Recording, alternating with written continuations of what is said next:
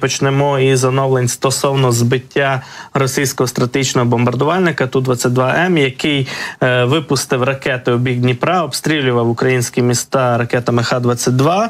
Це був один із літаків, які росіяни цієї ночі на світанку підняли, аби атакувати Дніпропетровщину, зокрема. І один із цих літаків був збитий українською ракетою. Вже є і підтвердження від наших військових, і обставини, як це сталося. Також інші оновлення стосовно цієї непересічної, унікальної події. Насправді, тому що раніше збивати в повітрі такі російські стратегічні бомбардувальники не вдавалося. Це перший такий випадок, та ще й на великій відстані на території Росії. Нагадаємо, що це була спільна операція наших повітряних сил, також з головним управлінням розвідки. І якраз і вже повітряні сили, і головне управління розвідки дали нові деталі того саме, як це відбулося. Наприклад, речник бачимо спочатку, пост ГУР, якраз, які опублікували навіть відео по ту сторону, як відбувалося оце збиття літака. Пишуть наші ГУР, що один з дальніх бомбардувальників Ту-22М3, який в ніч на 19 квітня здійснював ракетну атаку проти України, був збитий в результаті спецоперації управління розвідки з повітряними силами. Літак вдалося збити на відстані близько 300 кілометрів від України. Тими ж засобами, якими були раніше уражено якраз російський літак далекого радіолокаційного виявлення та управління А-50. Як ми пам'ятаємо, такі вже ситуації було двічі. Внаслідок ураження бомбардувальник зміг долетіти якраз в район Ставрополя, де ми бачили з вами відео, де вже, власне, він впав і розбився. Це перше таке успішне знищення стратегічного бомбардувальника в повітрі під час бойового виліту протягом повномасштабного вторгнення Росії в Україну. І от в головному управлінні розвідки нагадали, що за кожен воєнний злочин здійснений проти України буде справедлива відплата. І от ми бачимо, як ця відплата сьогодні падає у російському небі на землю. Нагадаємо, що всередині цього літака сьогодні було 4 російських пілотів. Ось так він горів. І от попередньо спочатку було відомо, що всі 4 російських пілотів вдалося евакуювати і доставити до лікарень. Але от уже щойно з'явилася інформація про те, що один із пілотів, 4-й, який таки загинув, не дожив, як то кажуть, не побачив він цих прекрасних відео, як падав його літак. Тож станом на зараз відомо, що 3 пілотів вижили, 1 загинув, але от всі постраждали. Ну і також маємо коментар від речника повітряних сил. Каже, що це була такого роду вендета за атаку мирних міст. Каже Ілля Євлаш, що, звісно, це комбо. Сьогодні в російських пропагандистських ЗМІ чорний день. Я думаю, вони сьогодні будуть там дуже-дуже не раді, але все буває вперше. Але ми ж сподіваємося, що точно вже не востаннє, і от будемо бачити більше таких збитих літаків вже на території Російської Федерації. І можемо подивитися відео зі звуком від нашого головного управління розвідки про те, як там нападіння на Ту-22М готовилось, так, і, власне кажучи, як саме ця операція, фрагмент невеличкий, як відбувалися запуски ракет С-200 і ураження цього літака над російською територією. А-25, данный список четко выставитель 7. А-4. Броневички. А-22. А-125, данный список 56, выставитель. Якщо підсумувати, російський літак, стратегічний бомбардувальник Ту-22М3, який використовується для запуску ракет Х-22, але може на собі нести і інші ракети, в тому числі і носії ядерних боєголовок, увійшов у зону ураження українських ракет з комплексу ЗРК С-200, які Україна модернізувала і переробила, і саме ними збиває літаки російські на великій відстані. Зокрема, і ці А-50-2 були збиті в районі Азовського моря саме такими ракетами, а не Патріотом.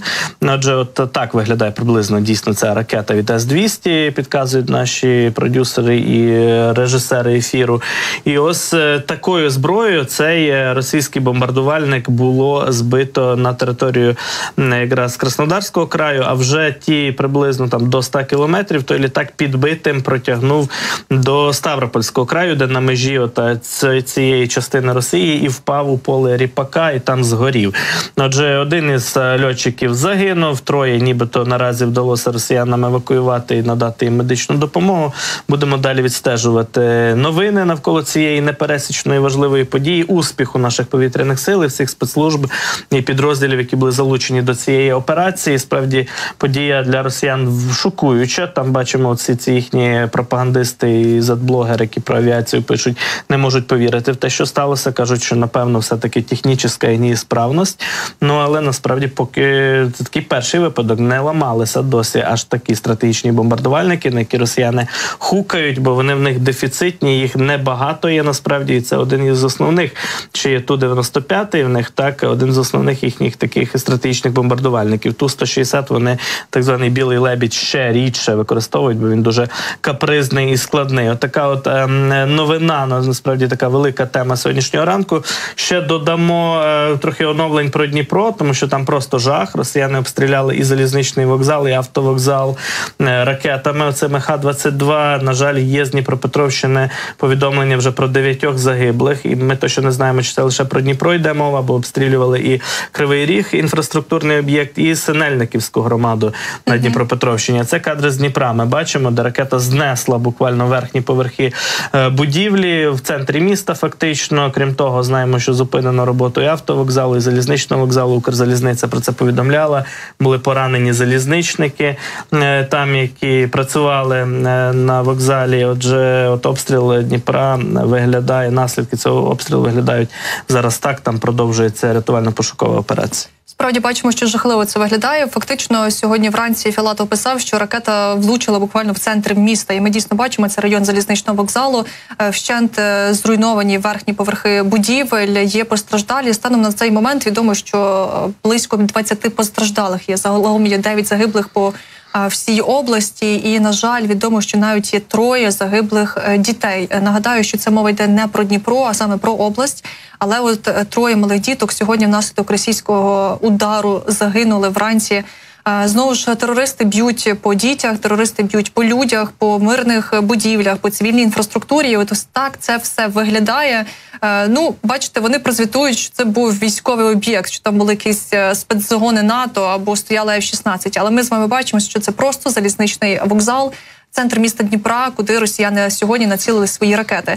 І от вже є оновлене повідомлення від Укрзалізниці, які повідомили про те, що вокзал Дніпра вже відновив роботу. Можемо собі уявити, наскільки оперативно працюють наші служби, що навіть після такого жахливого ранку, ми що з вами бачили на відео, вже відновив роботу вокзал. Пасажири поїзда номер 40 Запоріжжя-Солотвино, який зараз очікує дозволу на подачу на вокзал, зможуть сісти в поїзд по станції Дніпро. І от також все, що є затримка деяких поїздів, це Київ-Запоріжжя, Дніпро-Київ, Чернівці-Запоріжжя, але все вже курсує, ці поїзди доїдуть і всі пасажири обов'язково відправляться до своїх пунктів призначення. Бачимо, що попри все український народ незламний, українські служби, надзвичайники, рятувальники абсолютно виконують свої завдання на 100%. І навіть після такого складного ранку у Дніпрі вже відновлюють роботу.